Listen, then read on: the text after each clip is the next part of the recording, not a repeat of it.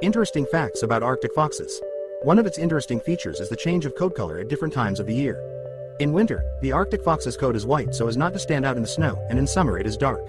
Often their burrows are inherited, and dozens, if not hundreds of generations can live in the same system of burrows. As it was established, some Arctic fox burrows are more than 1,000 years old. Cases of cannibalism have been observed among these animals. So, the Arctic fox can easily eat a defenseless relative caught in a hunting trap. Among all predatory mammals on Earth, Arctic foxes bring the largest number of cubs in one litter. Females usually give birth to 7 to 12 puppies. The Arctic fox can even hear a mouse making its way along the ground under a half-meter layer of snow. In the underground burrows of these animals, especially old and inhabited hundreds of years ago, there may be several hundred entrances and exits, as well as 1,000 separate rooms. They can tolerate frosts up to -70 degrees without harm to themselves.